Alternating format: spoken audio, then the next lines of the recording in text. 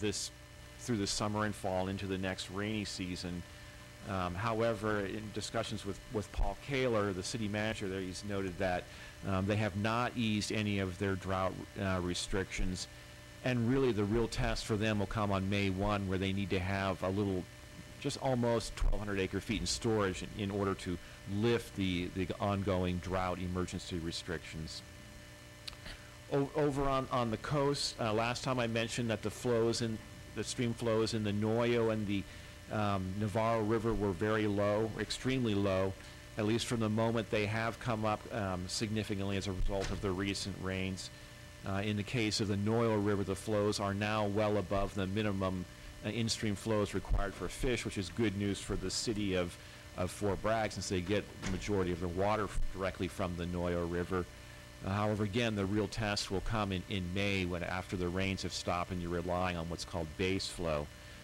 Right now, the Noyo River is still, you look at cumulative runoff, and this is pretty typical for most of the rivers on the coast, still running at about 30% of normal, where we would be in terms of the total volume of runoff.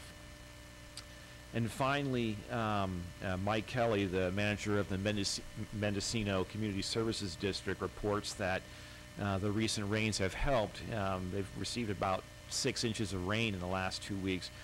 But even with this rain, they're running about 40% of normal, and they are still very much in the midst of emergency drought water use restrictions. And so, in summary, things are a little bit better, and I suppose we should be grateful for what we received to date. Water managers tend to be pessimistic and a whiny bunch. But the bottom line is that we're still very much in a drought, and we need to continue to plan and act accordingly. And that's a nice segue to a couple of items I wanted to cover today, just to alert the board on where we're at. Next week, we'll be coming to the board with a drought declaration.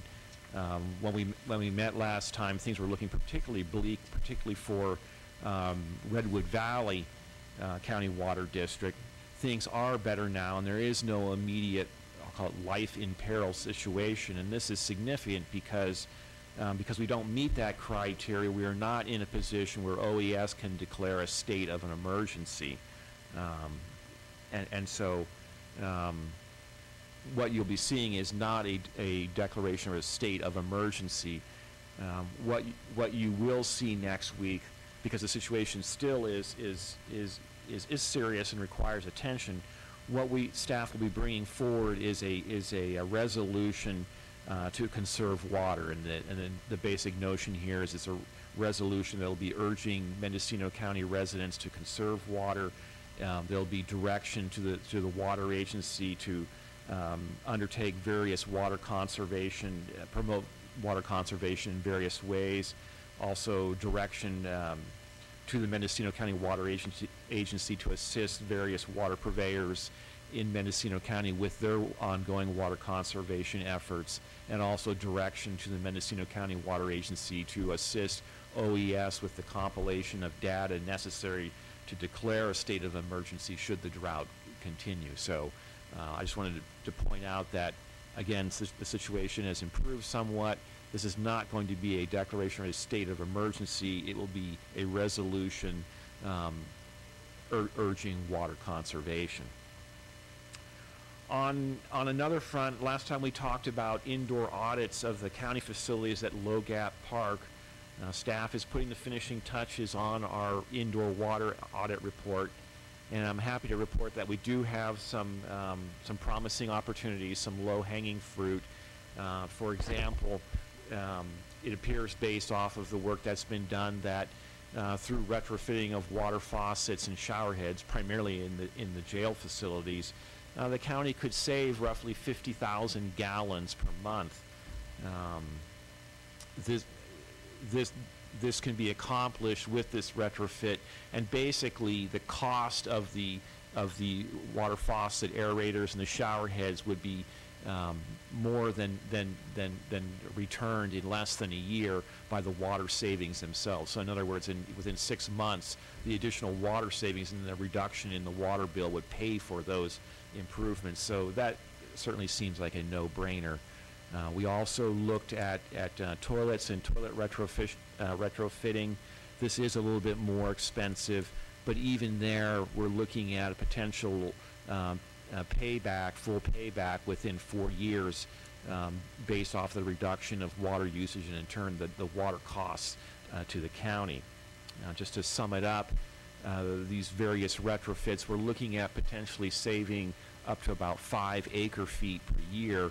That translates to about $3,000 per year to the county.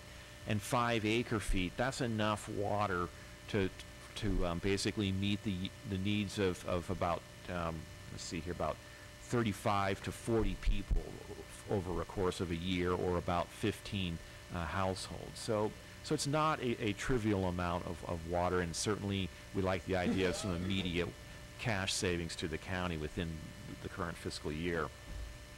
The last thing that I just want to touch on is last time we talked about what we're calling the Rural Residential Emergency Water Supply Assistance Program. And the idea here is that we want to do something for those folks that are in the outlying areas that are they're rural residents, they're relying on wells. The problem is that for some, their well goes dry, and then they cannot find somebody who is willing to sell them a potable water source to get them through those dry periods. Staff met with staff from Environmental Health and the Planning Department, and I won't go into all the details here, but suffice to say that we have identified some promising candidates in terms of entities willing to sell, that could potentially sell potable water, and these are primarily actually schools and hotels, because schools relying on groundwater and hotels are essentially small water systems. They meet certain criteria and certain water testing requirements, and particularly in the case of the schools, this might be for some of them a way to generate some additional revenue. So we're very pleased about that. What we're finding, though, and what appears to be a critical point here, is that there's a real shortage of qualified potable water haulers in the county, and so we're looking at what can you do to increase the number of potable water haulers in order. Now we have a source. Now we have to find a way to get it delivered to these people. So we will report back at the next board meeting with more details on that, but I did want to just let you know that we are proceeding on that. And along that line, one final note, and then I'll wrap it up here.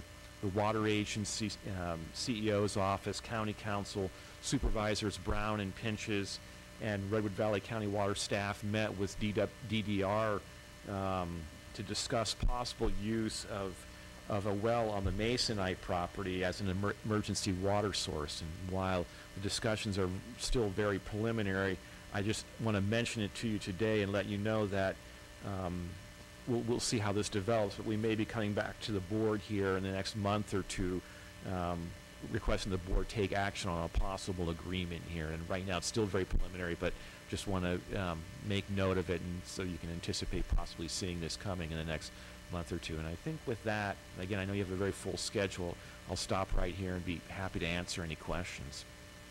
Questions or comments from the board? Roland, the Scout Lake project. Yes. Briefly.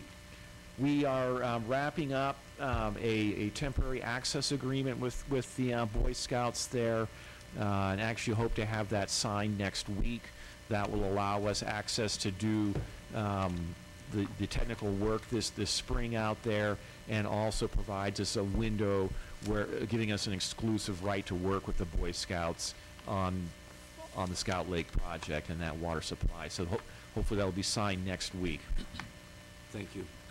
Could we get in your report, like a 30-day update on that project? Yes. Okay. Because I think it's crucial to our new water. I mean, it's nice to have the rains, but we're going to have to come up with some new water. Any members of the public like to speak? Sure. State your name, Tony, please. Tony Orth, Brick Trails. I want to report that our new dam facility in Brick Trails and the Oppenheimer gate system is working fantastic. We currently hold more water than we